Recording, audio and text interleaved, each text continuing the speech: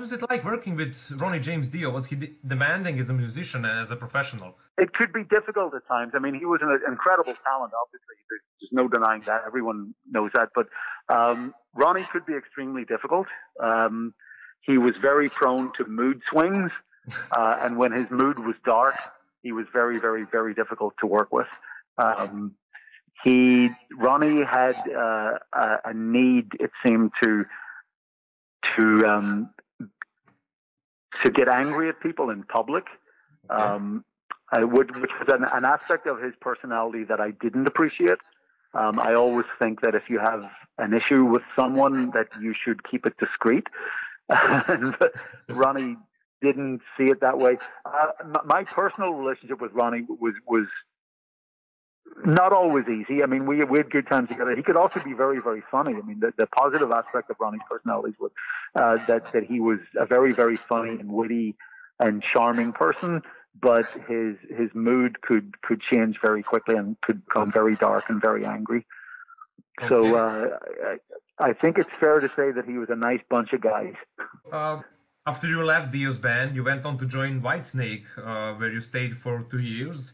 What was it like to work with Coverdale at that point compared to Dio, and how did this cooperation with Coverdale end?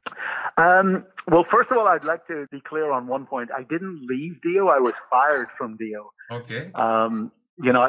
It's still somewhat strange to me that after 35 years or whatever it is that people might still think that. So I'd like to set the record straight. I never wanted to leave Dio. I was fired in the middle of the tour. But anyway, about a year or so after that, I got a call to ask if I was interested in joining Whitesnake for a tour. And this was when the 87 album was completed and about to be released. And it was John Kolodner from Geffen Records who had contacted me, and he was putting together the band. Prior to that, I didn't really know David Coverdale, although Whitesnake had opened some shows for Dio on the Last in Line tour in 1985, I think. Okay. But I didn't really get to know David Coverdale until I joined Whitesnake. And David and I had an okay relationship. I found him very easy to work with at first. But things did change during the course of the tour. The tour was very successful and very long.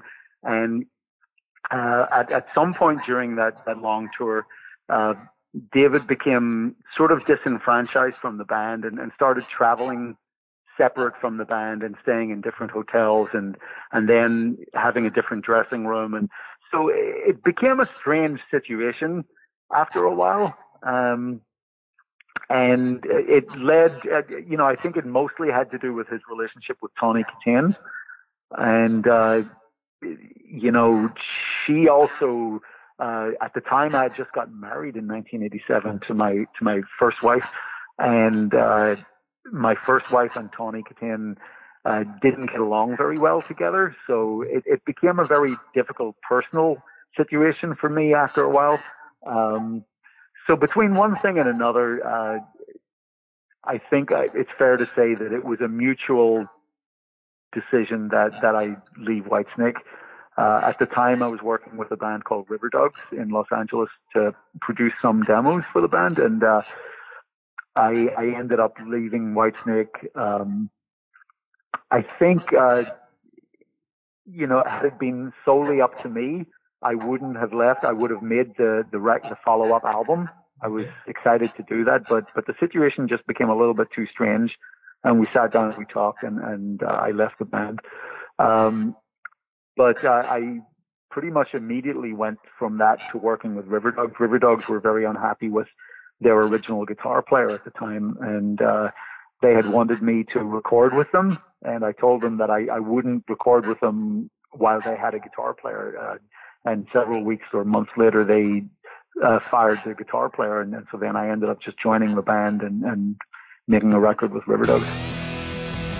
Thanks for watching, and if you want more music news, just subscribe to Oldham Guitar TV and press that little bell to get notifications.